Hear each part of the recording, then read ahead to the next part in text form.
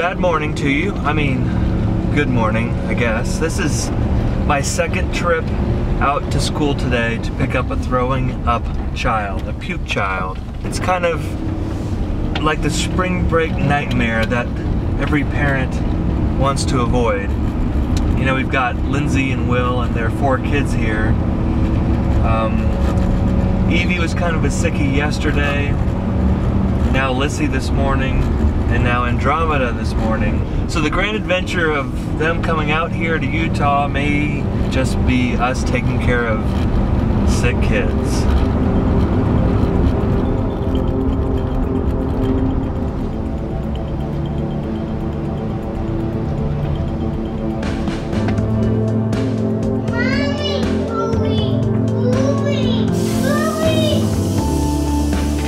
Well, the plan now is to get antibiotics and Zofran. Look up Zofran, it's a life changer for all the children, and hopefully stop this before it turns into the nightmare scenario.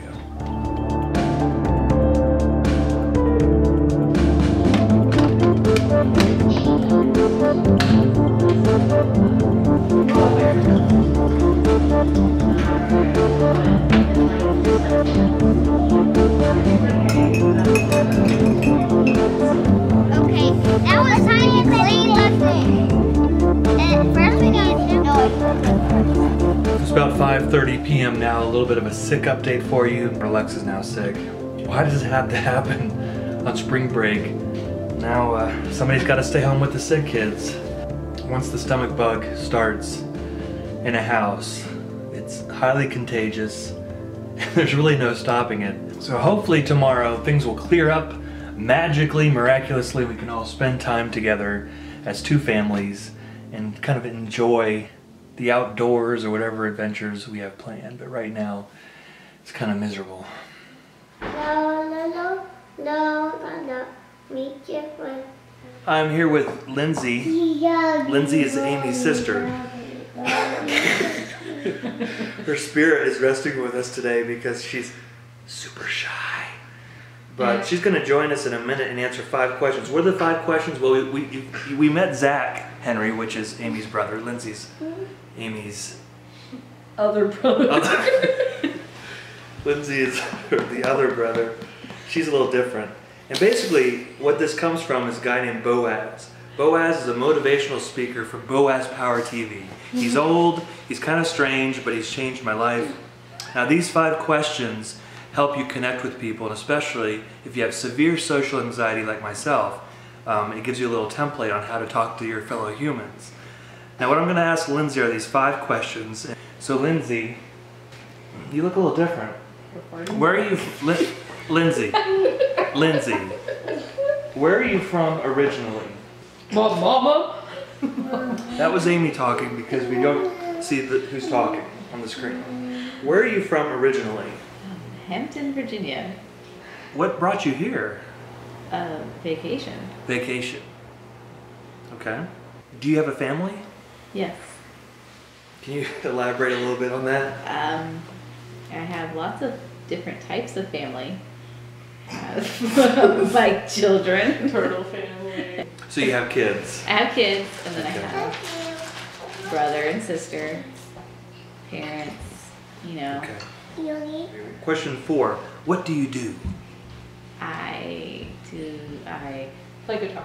This is Lindsay's. play guitar poorly. You play Very guitar. poorly. And I take care of my kids. That's about it. The final question. And this is what got Zach all worked up. What did you want to be when you were growing up? Pediatrician. Why did you want to be a pediatrician? Well, that was pediatrician or a teacher. What is a pediatrician? Children's doctor. What is that? Oh, it's a kid doctor. I know I wanted to work with kids. Okay.